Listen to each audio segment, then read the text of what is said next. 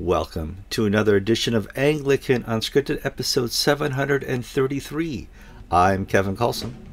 I'm George Conger. Today's May 24th, 2022.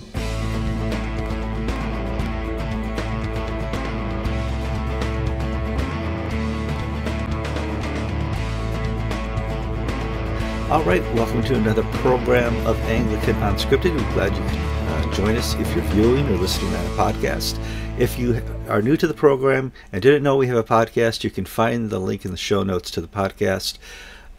If you want, please like us. It helps with the algorithms at YouTube and Facebook. It makes us more popular because we're not popular. We're just infamous. And if you want to share this with your friends and family, please share. But the show really continues after we're done with the recording in the comment section. We get lots of comments for each episode. We appreciate it. We read each one. Sometimes we respond to the comments. Please participate in the comment section after the show. George, well, did I mention I'm in Wisconsin yet? Oh, no, okay. No, you haven't. Hold on. I've taken Sasquatch, our RV, from Florida. We stopped in Red Bay, Alabama, and got some upgrades, got some new couches and stuff that needed it. This is an older Tiffin, not a brand new Tiffin. And now we're up here in Wisconsin to visit mom and dad and family and friends for a couple months.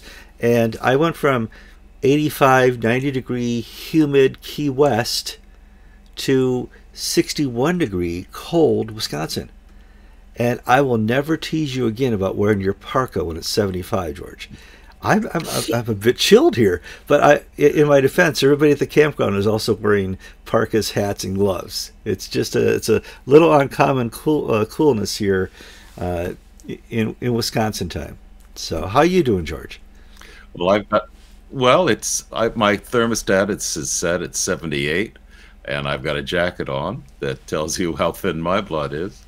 But it's going to go up to the mid-90s today. Mm-hmm. Kevin, I was looking at the weather for our county, and you live in a neighboring county. Yeah. And we've had some rain pass through, and Webster had 6 inches of rain this past few days. So you got out in time. I did. I got out in time, and we avoided some tornadoes in Alabama, and we got rained on going through Kentucky. We stopped in Paducah for the night. A lot of fun.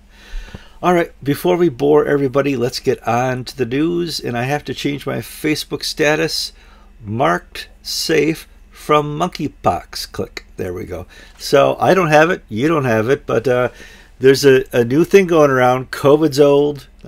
Election news is old. Trump is old news. Monkeypox is the new news, George. And just thanks for something else. Well, actually, Kevin, you and I, and basically everybody above a certain age, should be protected because, I had a smallpox vaccination when before I first went to Africa. I got my thing, yeah. And smallpox vaccinations prevent the monkeypox. So this time around, if it's going to be bad, it's going to affect young people because smallpox has been eradicated. They don't give smallpox vaccinations as a matter of course. Mm-hmm. So you and I will be fine. It's just our children's generation. And there's also reports that it's being passed around through transmission, sexual transmission, this latest outbreak. Mm-hmm. So it's essentially monkeypox is the latest sexually transmitted disease, which we're too old to worry about anymore. Anyway, I'm not worried about that. No. Wow. So yeah, it's something else. It's crazy. I proclaimed on Facebook it's one of the 7 seals. So, you want to take a time and just sigh and say, when is this news going to stop? When is the world going to be less crazy?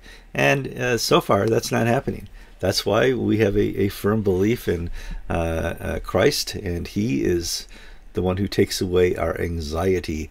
George, turning to the news. Top of the news is Church of Scotland in my story outline. What are we going to talk about there? Well, their General Assembly met yesterday, and by a vote of 274 to 136, they've authorized same-sex marriage for the Church of Scotland, which is the Presbyterian Church. They're following the Scottish Episcopal Church, which 2 years ago authorized same-sex marriage. Now, it's the same. It's the sort of thing the Episcopal Church has done. You're not forced to do it. Blah blah blah. But the Presbyterians in Scotland are now the largest denomination to have embraced gay marriage as part of their liturgy and their rites. I'm not surprised by this. The chatter in the newspapers that are sort of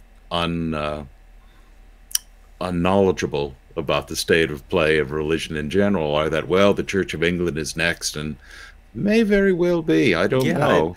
I don't. But Scotland is a very different place than England, and so we'll see how things play out. But we certainly will see defections to the Free Church of Scotland, which broke away 100+ years ago over liberal conservative issues, and we'll see that now happen even more strongly as parishes quit the Scottish Church of Scotland and either become independent or join the Free Church or another group because they can't be in the same tent, under the same tent as those who say that same-sex marriage is a moral good, because their answer is, who rewrote the Bible? When was Christ wrong and now you're right? So No, I'm not surprised by the news, and you're right. The Church of England is different than the Church of Ireland, the Church of Wales, Church of Scotland. They all are certainly liberal churches, but Church of Scotland's leading the way in this, and we'll have to see what happens. I guess we saw what happened. Calvin Robinson is in the news, and he wrote a good story. He's been responding to the news. He's a television personality in England. He's also somebody on the Ordinance Tract, and he's making the news because he's certain that the Church of England is not systemically racist, and that the Society of England is not, or the UK is not systemically racist. Quite a story there, George. Yeah, Calvin Robinson is a media personality, intelligent young man in his 20s who appears regularly on GB television, which is a fast-growing news channel, sort of akin to Fox in its sort of viewership, the sort of people who would watch it. And he also was training for ordination in the Church of England. And he completed his training and was set to be ordained a deacon, and he was going to continue as a bivocational deacon. Meaning he would keep his day job and work, part-time at a parish in London. Well, he was told that, no, I'm sorry, we're not going to be able to ordain you. And he had a meeting with Sarah Mullally, the Bishop of London, who said, Rob Wickham, who's the Bishop of Edmonton, which is one of the areas within London, is very concerned about your tweets where you're tweeting that there is no such thing as institutional racism or systemic racism, and that you reject the claim of you denigrate the BLM movement, and you're just a conservative, and your views really make you unfit. And I, Sarah Mullally, need to tell you that the Church of England is systematically racist, and that you just don't know any better. Now, what we've not mentioned so far is Calvin Robinson's black. He's a young, articulate black man who is the wrong sort of young, articulate black man for the Church of England. I guess the Bishop of London has revealed herself as racist. Yes, okay, but this is ridiculous, George. Well, Calvin's took to the newspapers, and there were stories in the Times, the Telegraph, the Daily Mail, on media, basically showing up the Church of England to be utter fools. That you've got middle-aged white woman telling a black man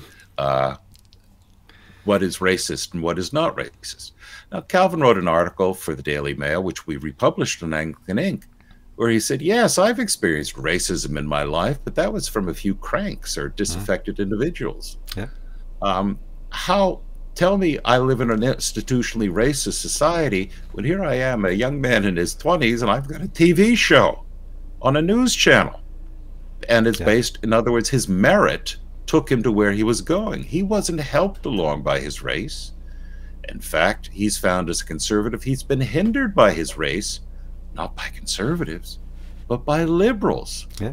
who say he's the wrong sort of black guy, who doesn't think the way he should. He should get back on the plantation and do and say what his white masters say, Yeah. who are liberals. Well, the story's taken another step recently. Calvin has announced he's quit. The Church of England is joining GAFCON, and he's going to be ordained. Wait, how can he do that? He's going to be ordained a deacon in the Free Church of England. Okay. And which is a bit of a stretch, because that he went to St. Stephen's House, Right. and he's a conservative Catholic Anglican. He's opposed to the ordination of women, so on and so forth. He basically is a Forward in Faith USA type of Anglo-Catholic. He'd be perfectly at home in Fort Worth, places like that. Free Church of England was formed as a protest against the Anglo-Catholic movement. So I don't know whether this is just a temporary landing spot so that he can be ordained, and then, but being a member of the Free Church of England, he's a member of GAFCON, and we'll see where his career takes him. Sure. He'll have a church in North London, and because of his skill set, his skill stack, if you will, I expect him to have 1,000 people on a Sunday pretty quickly, because he's so dynamic and whatnot. But we'll just need to see what the long haul has. Is he the next Wesley? Is he going to set the world on fire?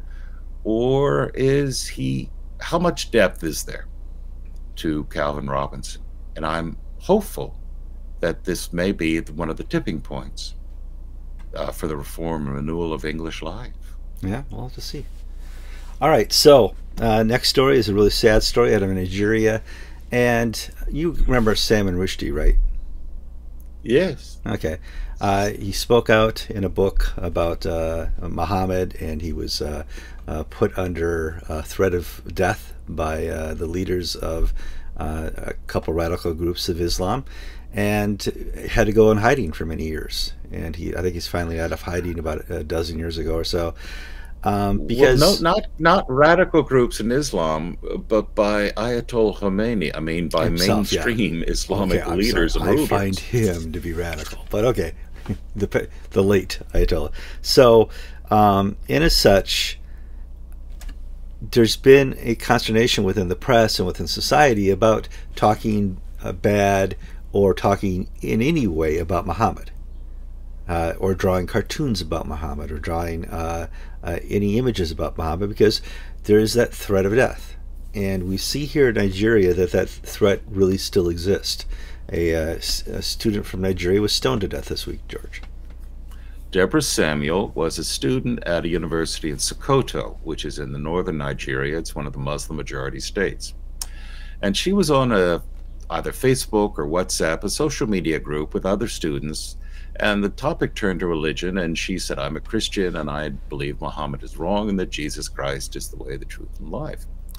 Well, she goes to school the next day, and some of the Muslim students on that Facebook group laid wait for her and attacked her and stoned her to death, and then burned her body. And this was all filmed by security cameras, and the university security people didn't step in, the police didn't step in. She was martyred for her Christian faith and stoned to death for blasphemy against Islam. And then the police began to act when Christian leaders began to protest. And then riots broke out where Muslim youths then sort of protested across the city. Christian worship had to be shut down that Sunday in Sokoto for fear of death. And the army's been called out and the order's been restored. But this has been, well, it's a horrible story for a person's death and martyrdom. But this is also a story that has grabbed Nigeria and its Christian population and says, hey, wait, this is this is just beyond. This is too much. Yeah, The it's too police far. stand by. Yeah. It's on videotape. The two people, the two ringleaders have been arrested, and what are they charged with? Disturbing the peace. This is evidence of the government's either indifference to Christians or hostility to Christians. So the Deborah Samuel, this past weekend, there was a national Christian interdenominational prayer service led by the Christian Association of Nigeria in Abuja, where some very strong things were said about the failure of the government to hold the lives of Christians dear. I mean, we've had continuing deaths by Christian farmers out in the countryside by Fulani Muslim tribesmen. We've had death, Boko Haram and the Islamic State. But now, I hate to say it, but it's almost like now it's getting personal, where they're killing schoolgirls for confessing faith in Jesus Christ. And so this may be the start of something big. Well, we have to hope so, because, we saw it divide Sudan and other countries, and there's been so much violence in East Africa. It's time. Yeah, it's time for change. On to our next story, and it's really about accountability within the church. You're going to say, well, how can Nancy Pelosi, a story about her, be about accountability with the church? Well, her bishop said you can no longer take communion because of your views and leadership in the fight over abortion. And the archbishop says, nah, she could take communion here in Washington. Is he the archbishop or the bishop? Her bishop? I don't know. No, that's right. That's right. But if she goes to church in Washington, you're welcome to have communion here. Lack of accountability, George. Well, abortion's a sin in San Francisco and in Catholic churches, but not in Washington. Yeah. That's a flippant remark, but Archbishop Cordelone, the Archbishop of the Roman Catholic Archdiocese of San Francisco, said Nancy Pelosi, who's the Speaker of the House of Representatives, one of the leading leaders of the Democratic Party of the United States, keeps saying that her Catholic faith, her Catholic understanding of life, informs her decisions on abortion. And that's why she thinks abortion at any time, for any reason, is a moral good. Archbishop Cordelone said, look, this is not Catholic teaching. You're holding yourself out as a Roman Catholic, saying that you are following Roman Catholic practices. You're not. Until you recant or repent, you may not receive Holy Communion. I'm repelling you from the altar. Wow. Wilton Gregory, the Catholic Archbishop of Washington, D.C., says, no, we're not going to repel her. No, she's free to take communion whenever she wants. So we've got a divide within the Catholic archbishops of the United States, of some basically making a stand and saying this is the moral teaching and doctrines, and others saying, well, whatever floats your boat, man. Joe Biden is famous for saying his Catholic upbringing teaches him that abortion is a good thing. I think he's a little confused there, Joe.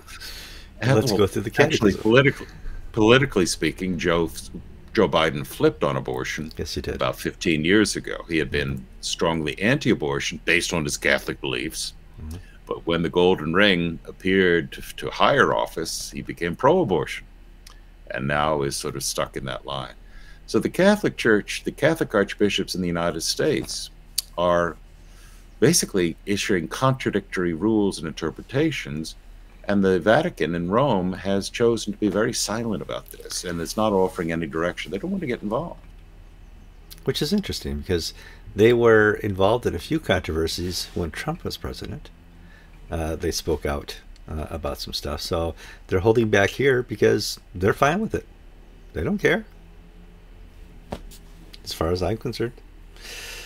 That's what I see. Oh boy, this is kind of a personal story, but there's a retired pensioner rector from, he's from the UK, right? Yes. Yeah. Stephen Sizer is being held accountable within the church, and I thought we could talk this, but let's not talk about the personal side, George. All right. Uh, Stephen Sizer, who's a retired priest of the Church of England, is facing a disciplinary hearing this week in London, where he is accused by leaders of the Jewish community, the Board of Deputies of British Jews, of conduct unbecoming a member of the clergy. Specifically, 11 counts of anti-Semitic actions, utterances, behavior. Sizer is a very famous pro-Palestinian activist, and 4 or 5 years ago, he was silenced by his bishop. He couldn't go onto social media for 6 months because of his statements about Israel. And the Board of Deputies basically said, look, this guy's a Holocaust denier. This guy appears on the same platform at stages with Holocaust deniers, Hezbollah speakers. This has got to stop, where this man is basically promulgating hate. And this trial this week, we'll see if anti-Semitism is actionable in the Church of England. Well, my question: if he's a pensioner, what authority do they have over him? Well, financially they have none because he's getting his pension. They can pull his license and say you can no longer take the occasional service. And if his sacramental life is important, that's a threat. But literally beyond that, they can't fire him because he's retired. They would not defrock him. I just don't see that being within the realm of possibilities. They would basically say, stay off of social media for 6 months, a year, keep your mouth shut about Israel, tweet about what take pictures on Instagram of what you had for dinner. Don't talk about Israel. Don't talk about the Jews. Don't talk about who you think is responsible for all the evil in this world. He may do it. He may not do it. But, you really, Kevin, now that you've been in Florida long enough, you've seen the phenomena of old men gathering at McDonald's around 7:30 in the morning with their senior cup of coffee, complaining about life. Yes, absolutely. Yeah. We don't worry about what these guys say. They can talk about kids today. They can talk about the government. They can talk about whatever they want. They've reached the point in life when they're free to complain and be a cranky old man. I think the Church of England has to decide at what point is a priest free to be a cranky old man versus following the party line. Well, I'd say it's where the influence will come. How much influence does this person have? And is he bringing a bad light in the Church of England? Can you bring further bad light on the Church of England was another question. So, I don't know. We'll have to see how that story plays out. Remember, folks who are being paid by the hour to watch this, we are reporting allegations of anti-Semitism. Yes. We have no first-hand knowledge, and we have not concluded anything. Allegations. Allegations. All right. Alec Cameron's coming up in news. Because he was involved with the previous diocese, we didn't know anything about this. What's the story there? Well, it's spelled Alex, but some of our viewers tell us it's Alec, pronounced with a C. So we'll trust him. Yeah, Alec. I've not met the guy. Well, I'll trust him. Yeah. He was a recently elected Bishop of Pittsburgh on the first ballot. That was a big surprise, first ballot election against a strong suit of candidates. Well, he was leading the, I guess you call it, executive committee of the Diocese of the Upper Northwest, which its Bishop Stuart Rook has been on sabbatical while he's being investigated over charges that he did not handle an abuse situation well. Right. And now that Alec is going from the Upper Midwest to Pittsburgh, there's been a transition of leadership at the top of the Upper Midwest. Now, the Diocese of the Upper Midwest, it's in tough times. Yes, it is. Recently, the mother of one of the alleged victims, I say alleged, not that I doubt it, but rather because it's not been adjudicated yet in the court of law. The criminal proceedings have not yet taken place. The fellow who's in jail, Mark Rivera, is in jail awaiting trial on child rape. I heard he's been released and he has a ankle bracelet. Okay. Okay. He's awaiting trial nonetheless. Mm-hmm. One of the mothers of his victims has sued the Upper Midwest and the ACNA for damages for failure to respond appropriately and adequately. Now, according to I went to the county website, to the dockets, to look up this lawsuit, and because I saw an article in the Religion News Service, and I couldn't find anything on the docket, so they may just have not gotten the paperwork online yet. So I really don't want to comment too much because I'm just repeating secondhand information rather than having not read the docket. Yeah. But but they're only asking, according to the news summary by Religion News Service, for $50,000 in damages, which, you know, in light of the Catholic abuse trials of millions upon millions in damages, seems pretty cheap. I mean, I would actually settle, because you pay that much in a retainer to a lawyer to defend yourself. Yeah. Your diocese. It was an odd amount. I do have to agree with that. So we'll have to see what happens there. Yeah. Upper Midwest has now got these expenses of litigation, the expenses of, they could be, you know, they've got to pay for these investigations, and it's not a wealthy diocese where it has just cash lying around. These things can bankrupt a diocese. It doesn't have to be millions, you know, 50,000 here, 50,000 there. If you're a new diocese, that can knock you out. Well, so we'll see what happens. I'm currently in that diocese, and I'll be visiting Upper Midwest churches for the next 2 months. So I'll keep you informed of what's really happening on the ground here. I don't know how we pronounce Testum has a new dean. I thought we could talk about Brian Holum. I think that's how you pronounce it. Holum? Yeah. Yes. He's a young guy, meaning he's younger than you and I are. Yes. So everybody's young. He's a kid. We've reached that stage in life where we're talking about people now younger than we are. Oh, it's terrible. He will succeed Laurie Thompson as the dean and president of Trinity Seminary in Ambridge, Pennsylvania. Mm-hmm. Don't know the fellow. All I know is what was in the press release. But he looks young, energetic. He's got a great resume, PhD.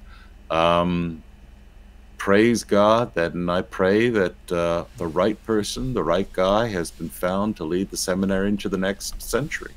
Well, I think under Laurie Thompson, you know, Tessin really sprouted and got a good foothold on how to handle the Episcopal Acton Wars, how to be a leader in, you know, evangelicalism type seminary, and it was nice to watch that.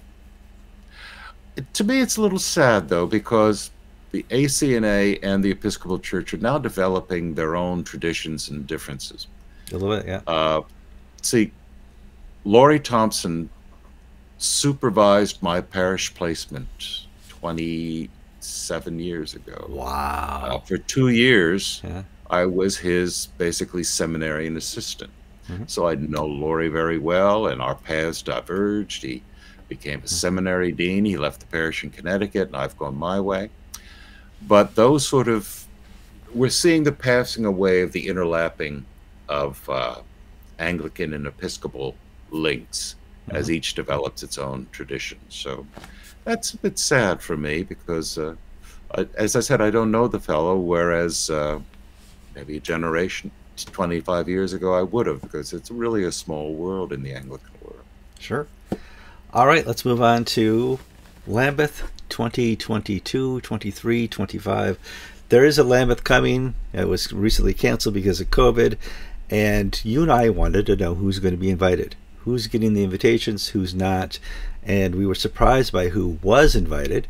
And well, is GAFCON going to be invited, or is the ACNA going to be invited? More ACNA than GAFCON. And we heard that Foley Beach was invited, but maybe more as a viewer than a participant. What's the story, George? Well, Foley Beach was graciously offered observer status, like he was in the Salvation Army or maybe a Muslim or something. And he has, again, graciously declined that invitation. This has been out there for some months, but it's sort of come to a head recently because the Welby and company has been saying that, you know, we're all walking together and we're agreeing to disagree, and it's our diversity is what unites us. You know, What? Tripe like that. I know. Our diversity makes us stronger. It doesn't make us weaker, and all this and that. Well, Foley Beach put out a statement this past week that was first reported by the English Churchman, a newspaper in the UK. And he said, no, we're not walking together. Nigeria, Rwanda, Uganda, and we are not going to the Lambeth Conference because we do not agree with Justin Welby's argument that different understandings of moral teaching are second-order issues. Because we read quite clearly in Scripture that those who engage in fornication and ungodly acts will not go to heaven.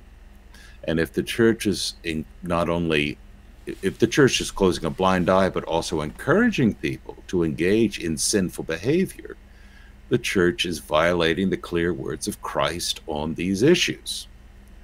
So no, we're not going to go along to get along. And that's why we're not going to Lambeth. Oh, pretty interesting. Now, you and I, did you ever get an answer to your request for accreditation? I was accredited by Lambeth, and thank you for accrediting my accreditation, however you call that. So Anglican TV Ministries, our cameras are permitted to go to press events at the Lambeth. Now, will we go? I don't know if it's worth the money if GAFCON's not going to be there. All the interesting people, Nigeria, Uganda, aren't going. Why would I go? I don't know.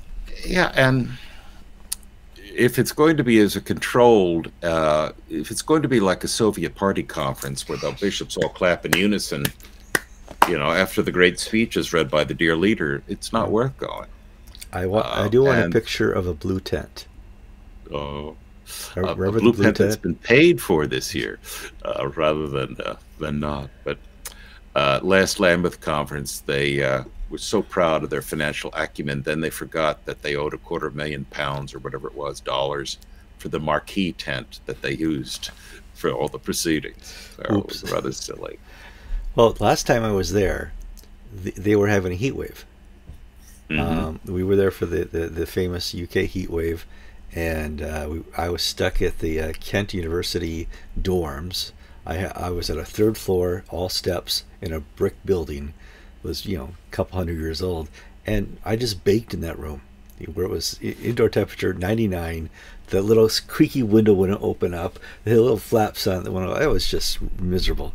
But we got to hang out in the AC press room, and that's all. We just stayed there.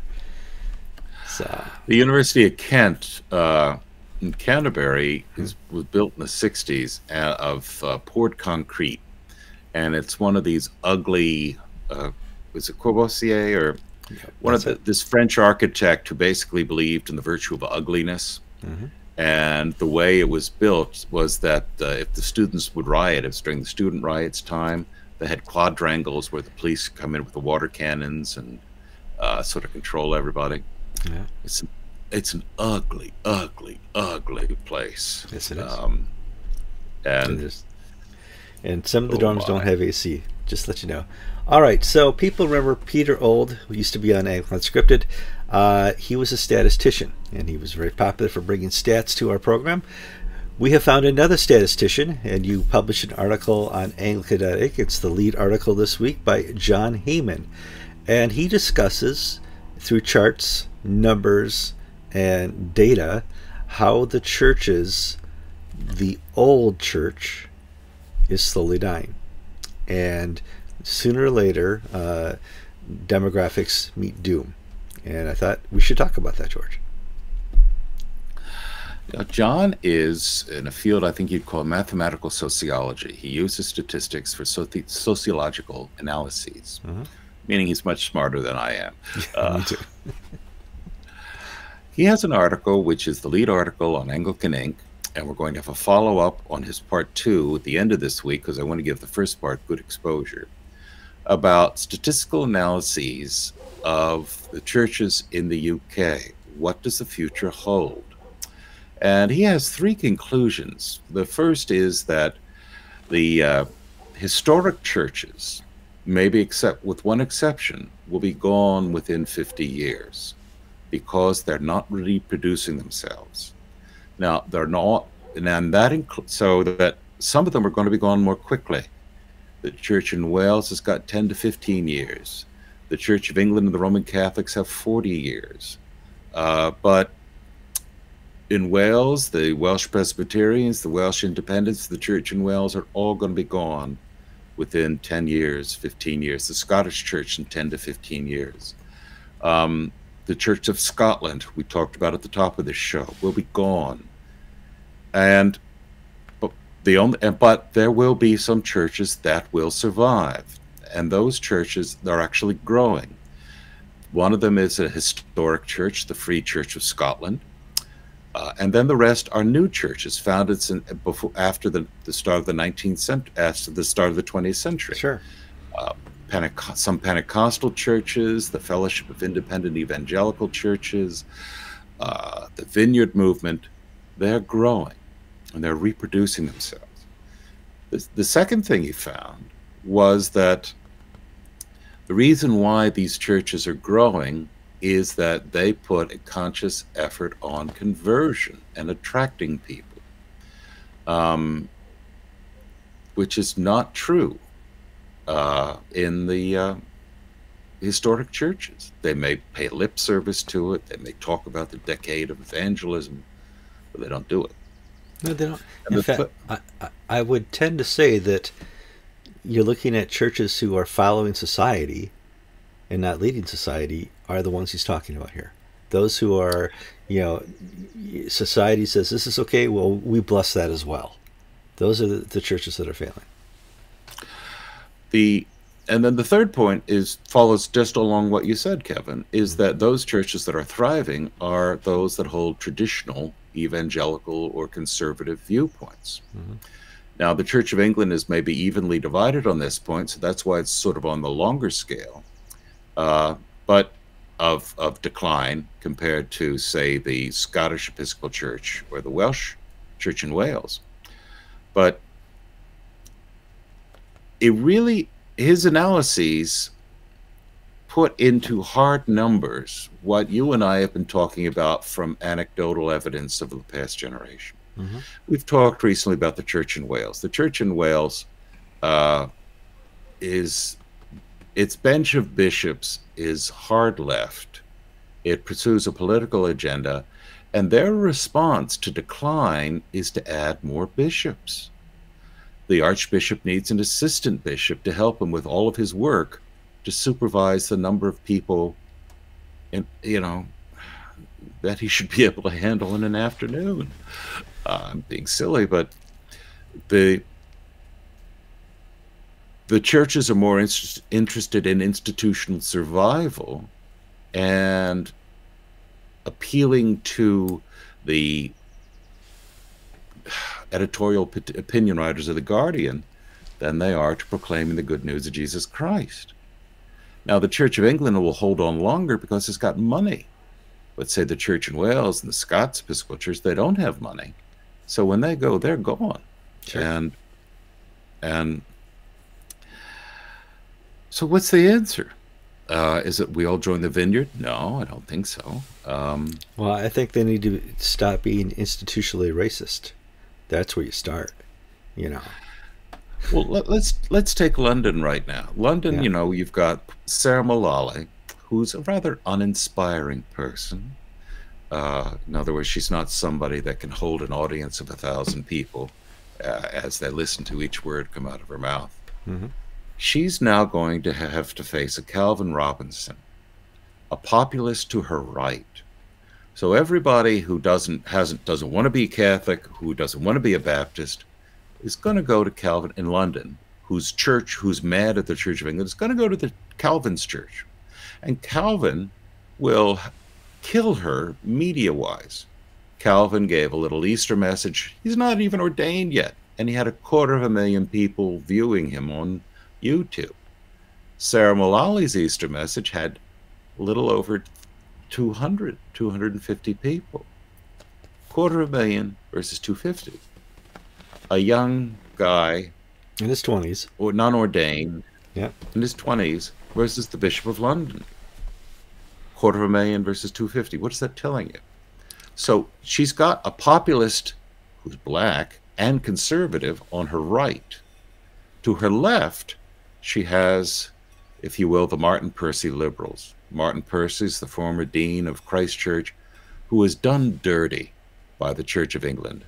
Martin, I don't agree with him on most issues, but I do feel that he was a victim of a terrific injustice at the hands of the Bishop of Oxford, at the Church of England. I don't expect much from college dons. I've been to Oxford. I've been in academic life, and they're basically children. You know, the fights in academic commons rooms are more vicious than any other fight because the stakes are so small. Yeah. But Percy was hounded out with false charges and legal wranglings and basically bankrupted out of being dean of Christ Church. But he's got a lot of influential friends on the left in the Church of England. And after a decent silence after he resigned, he's now taken to the airwaves, to Anglican Inc., to Modern Church, 2 different places, writing about the hypocrisy and the mendacity and the stupidity of the leaders of the Church of England. So poor Sarah Mullally is getting it from left and right. Left calling her a stupid hypocrite who's just there for institutional survival, and the right saying she's an apostate, stupid hypocrite who's in there for institutional survival. With those, is this a moment like in August 1914 when an assassin kills the Archduke and we march off? I don't think that's it. Is this that moment? No. It could be. Because we've got a constellation of forces that have not ever really been there before. We have a genuine, bona fide populist who can suck out the energy and the ready cash, not the inherited wealth, but the ready cash. And then on the other side, you've got the liberals with their knives out for the institutional leaders who did dirty to Martin Percy. It's a possibility because right now the Church of England's biggest problem is it's institutionally woke at all levels. It now has more generals and colonels than privates, and that cannot survive. And for the largest part, 70% of the Church of England is non-transformational. They're following society. They're blessing what society does. They're not taking a leadership role and leading society towards a transformational life with Christ. They're doing just the opposite. They're finding people in their worst condition and saying that's okay, that's fine. 100 plus years ago, there were 22 bishops and 25,000 clergy in the Church of England. Today, I think they're like 100 plus, 111, whatever. 10, half the number of clergy, 3 or 4 times the number of bishops. Yep. Plus the archdeacons and the diocesan women's advisor, race advisor, climate advisor, ecumenical advisor, all these people drawing full-time salaries, none of whom are bringing converts to the Christian faith. The church has got money. It's got billions in the church commissioners' funds. Yeah. But until they were all spent, I wonder how long the institution will be able to survive. Yeah. It's important that we talk about the Church of England. One of the most watched episodes of Anglican Unscripted is one I did with Galvin Ashington, where we called the Church of England a hoax church. And he goes in and talks about all it's, and I'm going to put a link to that in the show notes. It's It's time that we really reveal this, so there can be a revelation. Yeah, okay, revelation. A revolution within the church. It needs to be rebooted. It needs to be started afresh, because right now it's just dead seed in the ground. Nothing's happening. Well, let's look at the players right now. The Catholic Church, as a whole, its leadership is not that really distinguishable from the Church of England in its wokeness. No. It's weak, and it also has the inherited baggage of being traders and foreigners. I hate to put it in those terms, but it's un-English being Catholic. Within them, though, is the ordinariate, former Anglicans who've become Roman Catholics, that has the potential, if it's managed right and if it's led right, to spark a revival. Mm-hmm. We have the Free Church of England. Well, except for Calvin Robinson, I don't know if there's anyone else under 81 in its clergy. It has an age issue, yes. It has an age issue, and it's sort of served its purpose. Its institutional skeleton is there. Maybe it can see a renaissance with new leadership and new blood. We have the Anglican mission in England. It's reached sort of a stasis right now where it has great individual leaders, but it's not moving out of its ghetto, if you will. They have lots of planning meetings, but not a lot of movement, right? Now, money is an issue for all these things. Mm-hmm. You need money to do some stuff.